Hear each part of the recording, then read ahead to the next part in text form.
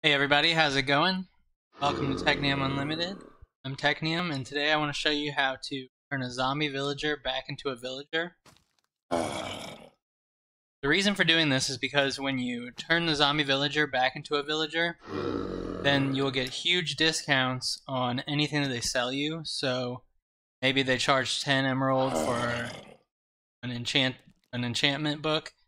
Now they might charge 1 or 2 emerald. So let's just jump right into it. What you're going to need is a fermented spider eye, and how you make that is you get a regular spider eye from spiders, some sugar from sugarcane, and a brown mushroom from either caves or anywhere else you might find it. Then when you craft those 3 together, it'll make a fermented spider eye. That now. Got our fermented spider eye. Then what you're going to need, the golden apple, and you make that by putting an apple that you find in trees around side of 9 gold ingots, maybe 8 gold ingots.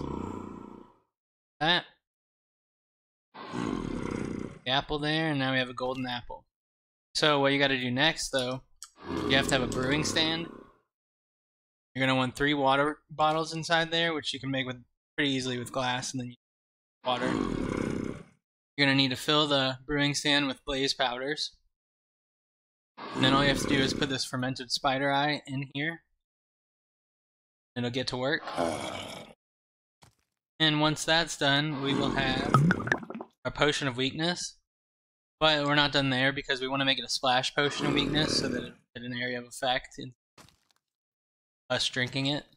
So what you need then is gunpowder. You put gunpowder in the brewing stand. Once that's done, you'll have 3 potions of weakness that are splash. So we'll collect those. We'll get our golden apple ready. And then all we gotta do is, once we have a zombie villager trapped, throw it on him.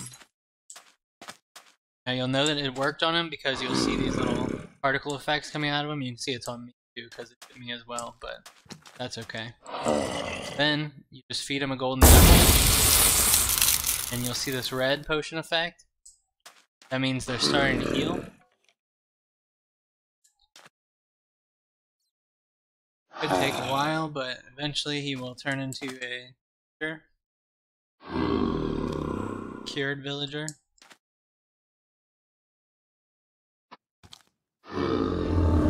And there you go. Turned back into a villager. Now once they convert, if they don't have a profession when they come alive, then you'll need to give them one. And so I'm going to give him a lectern, bed,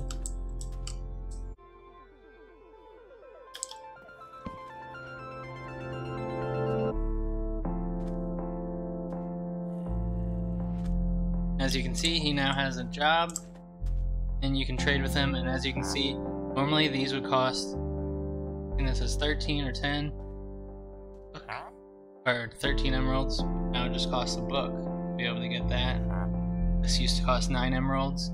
Now it just costs 3 to get that.